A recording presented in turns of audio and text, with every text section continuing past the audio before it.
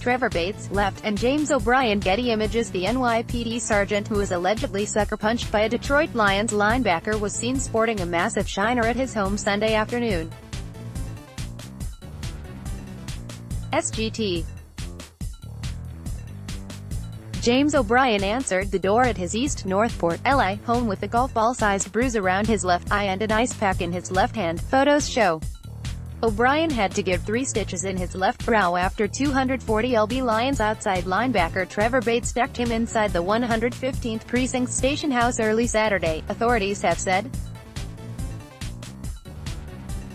Bates had been arrested earlier for refusing to pay a $32 cab fare and became enraged after O'Brien tried to fingerprint him, officials said. O'Brien was treated for a concussion after the attack. He declined to comment Sunday. Bates was taken to Bellevue Hospital for observation and awaiting arraignment on assault, obstruction, theft and resisting arrest charges, authorities said.